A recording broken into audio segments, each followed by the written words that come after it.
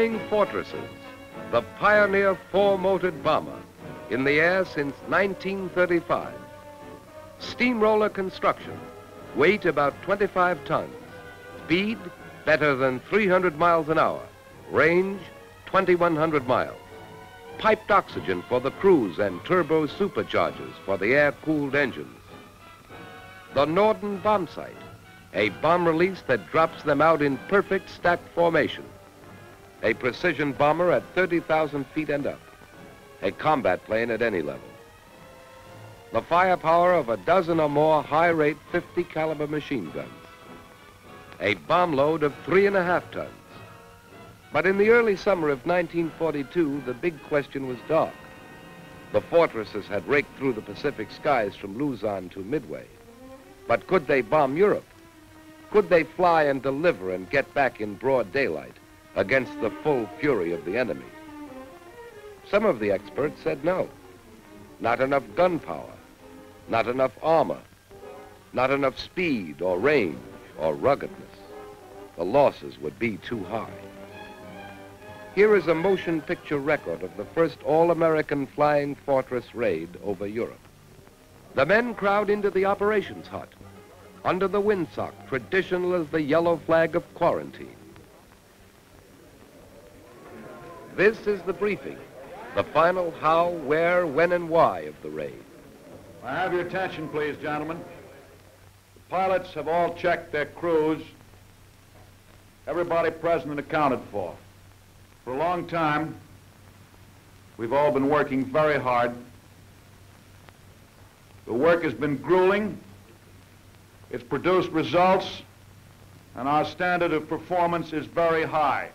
The fact is, however, unless that standard of performance remains high on an actual enemy target, all our work is going to go for nothing.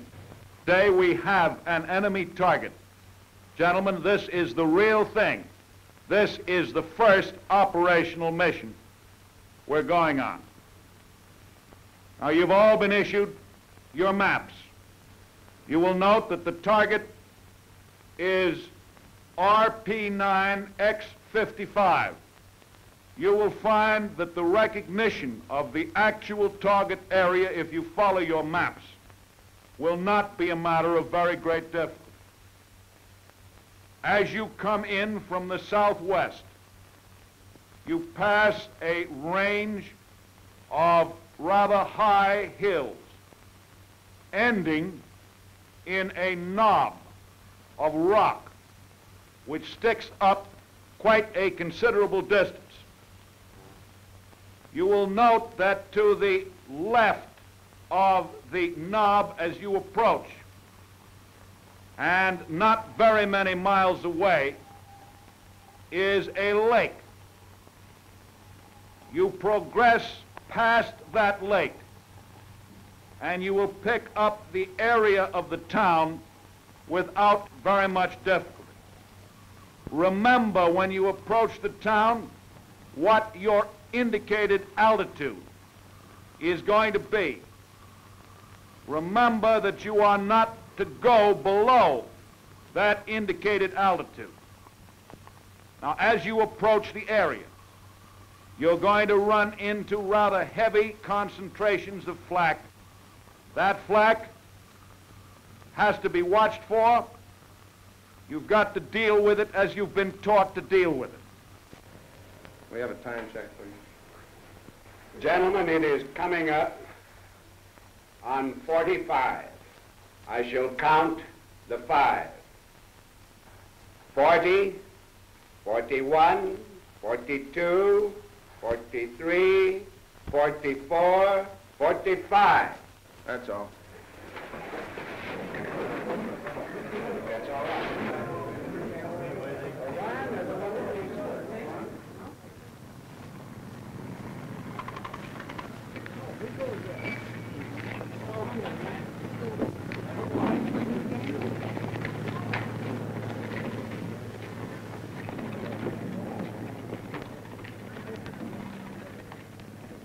10 men to a ship, the combat team.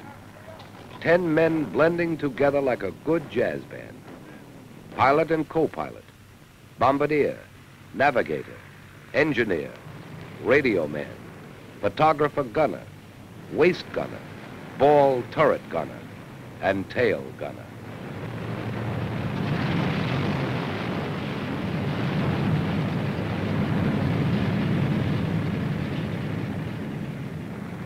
The ground men pull the chocks and the first plane hauls her nose round into the wind.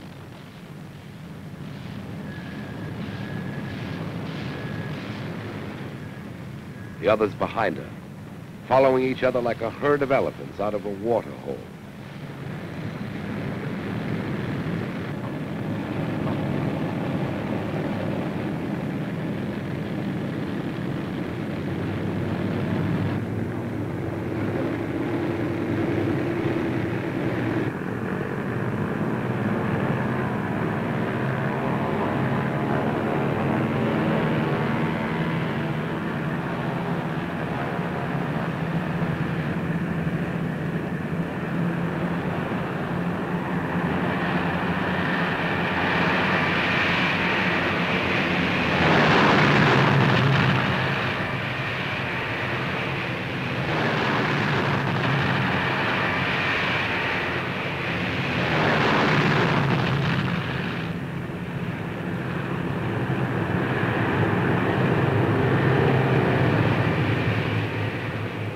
The fortresses seem to flatten down, gathering way and lift, out toward the continent, out toward the enemy.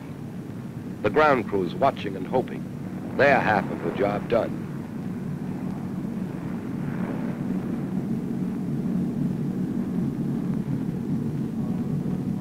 Now the ship's at operating altitude, squared away on course in formation.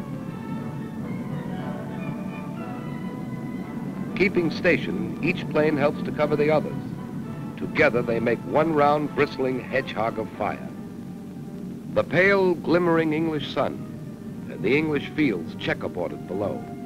Americans from Massachusetts and Idaho and Kentucky, a long, long way from home. The target is Rouen, the railroad yards. They come in from the northeast in tight formation, very high, invisible from the ground, and make their bombing run as the flak leaps up.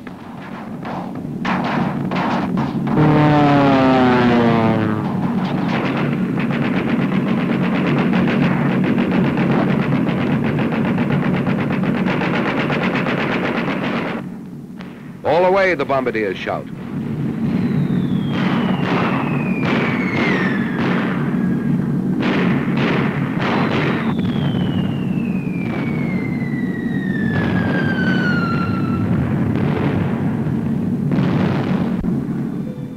They group in elements of 3 for the run home.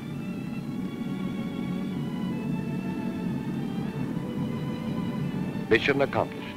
All B-17s return safely.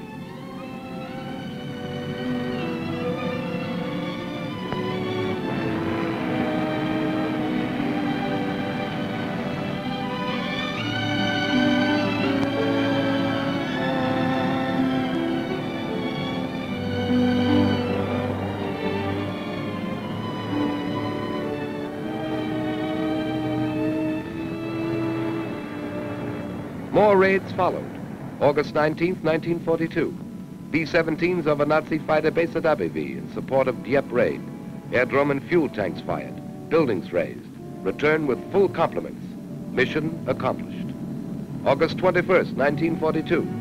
11 B-17s without fighter escort attacked over North Sea by 25 Focke-Wulf's 190s. 3 enemy fighters destroyed. 9 more probably destroyed or damaged. 1 fortress pilot killed. Co-pilot wounded. August 27, September 7, October 5th. A fortress named Phyllis attacked by 40 Focke-Wulfs, 2 engines out of commission. A 3rd later failed over the channel. 3 shell holes in rudder, 3 more in stabilizers. Controls partly shot away. Landing gear smashed. 200 holes in fuselage, but Phyllis came home. October 10th, more than 500 United Nations planes, 100 or more fortresses bombed locomotive and steel works at Lille. 4 bombers failed to return. American bomber crews credited with at least 48 German planes, probably 38 others, damage to 19 more. Mission accomplished. Mission accomplished. Mission accomplished. In the Philippines, at Midway, in New Guinea, in the Solomons, over France, over Germany, over Italy and North Africa, out over the Pacific and the Indian Ocean, the North Sea and the Mediterranean. America's flying fortresses are blasting new patterns of victory.